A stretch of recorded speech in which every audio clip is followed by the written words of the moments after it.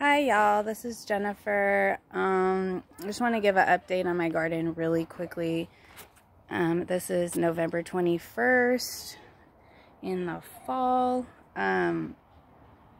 So we've got right here, we're going to have broccoli and there's some plants popping up. I directly sowed them, so it's gonna be a minute, but so that's this whole area right here. Back there I got some cabbage. I already had those growing for a while. I just transplanted them. The strawberries are still going with the kale. This is garlic onion. Got my carrots coming in. They've been in here for a while. This tomato plant I just left because it's a cherry tomato and sometimes they do okay in cold, but really it's not cold but cool, and it's been cold, so it's probably not going to produce. Maybe it'll live through the spring. So I signed up for a chip drop and they actually canceled my order on my chip drop because I guess they didn't have any chips. I had ordered it in September, maybe before. And so they ended up canceling it. So I ended up ordering another one. What chip drop is somehow they're connected to local people who are cutting down trees or are mulching and have mulch that they need to get rid of. And so you sign up for a chip drop and then they bring it to your home. They drop it off. You don't know when it's going to come and you don't know how much. You just let them know what you don't want in your garden. And they'll try to not put that in there. And then you usually agree to take some logs, which is fine because I need logs for pot dust to burn and put into my garden. And so here I got some randoms. Broccoli, parsley, basil, trying to hang on. And these are some peas, green peas I got. I have sugar snaps right here and right here, doing really well. I just harvested a big old bowl. So I want to plant some regular peas, which are right here. It's only 6 plants, but I'll end up planting like 100 plants. I kind of just sow things and then see. My okra is like not happy out here in the cold. Never had okra, don't really care for okra, so that's okay, but I'll probably try to grow it in the spring. Kale, some lettuces, lettuce, and these are radishes, ready to go. Really fast. I have a crap ton of marijuana plants popping up, which I'm not going to save. We don't need those. I don't know how so many seeds got in the ground, but they're literally like popping up everywhere. It's so weird. Like, these are green onions. And let's see, broccoli's coming in. Got my dragon fruit still doing pretty good. And so this is the new bed. This is where my sweet potatoes used to be. I harvested a huge thing of sweet potatoes for me, really. I guess it was only like, what, 20 or something? Some little ones, so I've been eating those.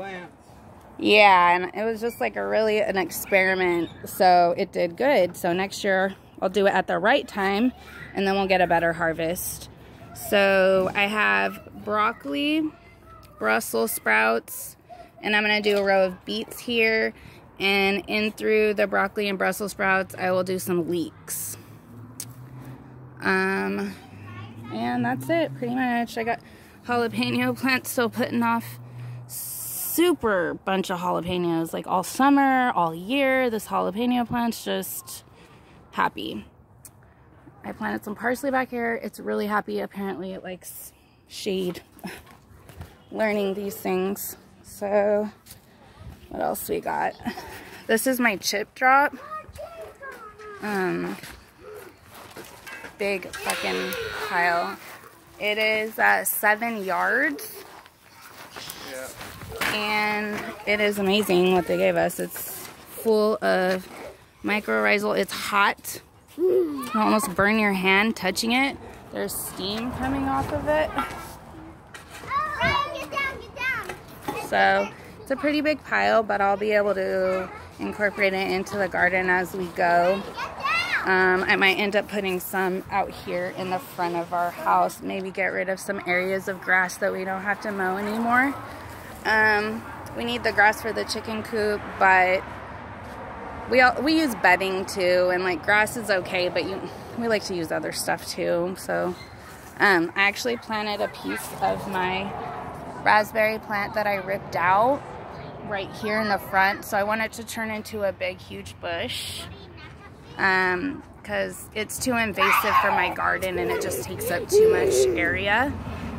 But I love the raspberries. They're so good and it grows so well.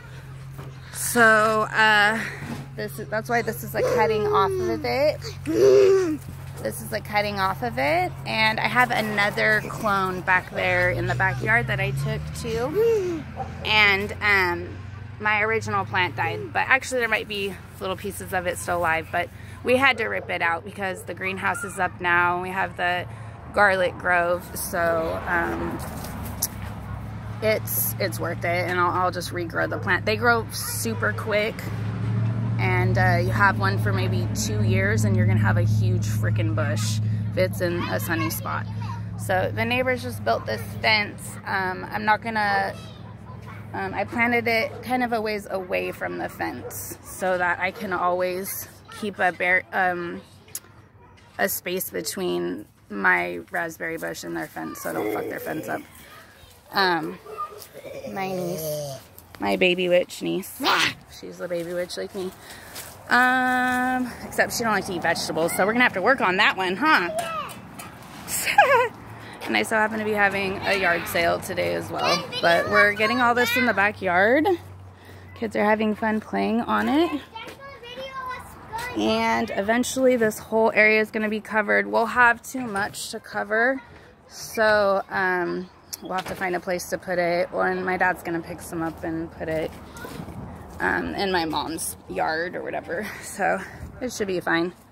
The chip drop, I don't get to choose how much. I don't get to choose when. So what happened is I was on my way out of town and I was getting this weird number from Alameda, California. And I was like, I don't know this number, so I didn't answer it twice. And then it ended up being, I was like, you know what? I thought it was maybe someone I know that was just got out of jail. So I was like, oh shoot, I better call the number back. And so I called it back, and it ended up being chip drop. Good thing I called it back. So he told me I have 16 yards or whatever. And I was like, well, can you drop half? And he was nice enough to drop half. He doesn't have to. So if you sign up for a chip drop, just know that it is what it is. So hopefully you have enough room for the chips. Or also they say it's good to put chips in your yard. So you can go around and ask your neighbors if they want some. Like, it's not the end of the world, I guess, if they drop it off. And it's too much, like, you could figure it out. Unless you have roommates that don't like that shit or whatever. So, anyways, just update. I don't have my GoPro. I was gonna GoPro my chips, but I guess I'm gonna just use my phone again. And here's the greenhouse. Got some stuff in here. Got some tomatoes still ripening in here. My dirty hand. Yummy. I put some of my other plants in here. I have my, I was calling it asparagus for a while, this plant, and it's a whatchamacallit, artichoke. But this thing just woke up. This is its time of year. It loves it. It's starting to look healthy, happy. I thought it was gonna die for a while in the summer, but now